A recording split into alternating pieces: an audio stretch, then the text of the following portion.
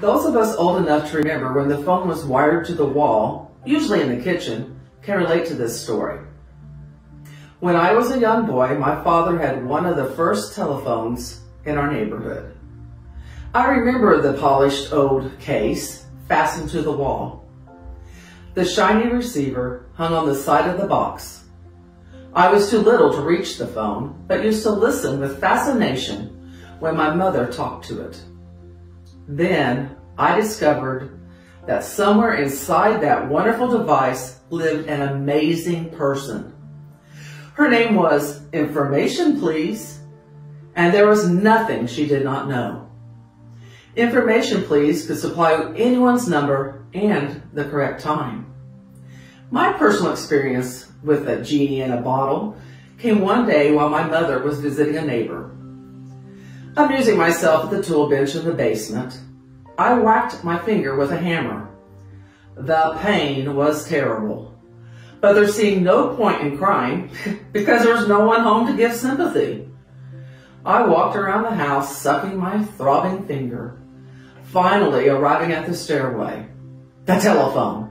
I quickly ran for the footstool in the parlor and dragged it to the landing.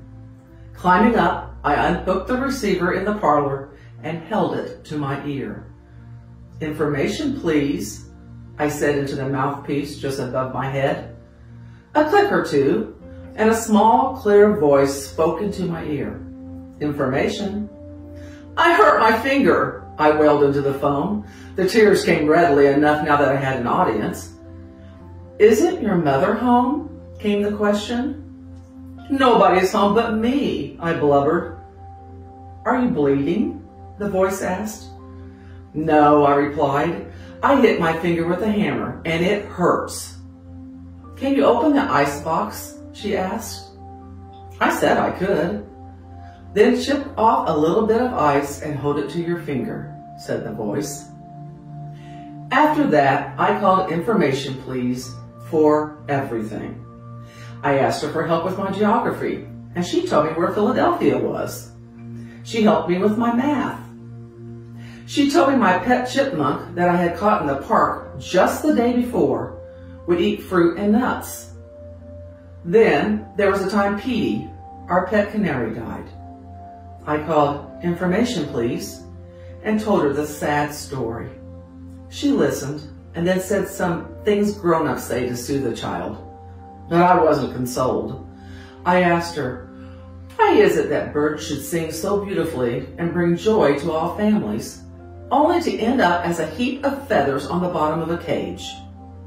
She must have sensed my deep concern, for she said quietly, Wayne, always remember that there are other worlds to sing in. Somehow I felt better. Another day, I was on the telephone. Information, please. Information, said in the now familiar voice. How do I spell fix? I asked. All this took place in a small town in the Pacific Northwest. When I was 9 years old, we moved across the country to Boston. I miss my friend very much. Information, please, belonged in that old wooden box back home, and I somehow never thought of trying this shiny new phone that sat on the table in the hall. As I grew into my teens, the memories of those childhood conversations never really left me. Often, in moments of doubt and perplexity, I would recall the serene sense of security I had then. I appreciated now how patient, understanding, and kind she was to have spent her time on a little boy. A few years later, on my way west to college, my plane put down in Seattle. I had about a half hour or so between planes. I spent 15 minutes or so on the phone with my sister, who lived there now. Then, without thinking what I was doing, I dialed my hometown operator and said, Information, please.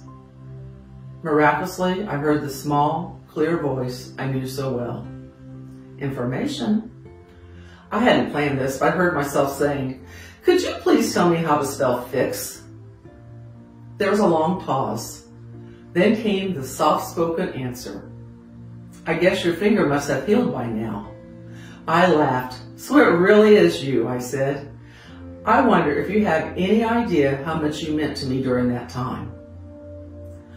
I wonder, she said, if you know how much your calls meant to me. I never had any children, and I used to look so forward to your calls. I told her how often I had thought of her over the years, and I asked if I could call her again when I came back to visit my sister. Please do, she said. Just ask for Sally. 3 months later, I was back in Seattle. A different voice answered. Information. I asked for Sally. Are you a friend? She said. Yes, a very old friend, I answered. I'm so sorry to have to tell you this, she said. Sally had been working part-time the last few years because she was sick. She died 5 weeks ago. Before I could hang up, she said, Wait a minute. Did you say your name was Wayne? Yes, I answered.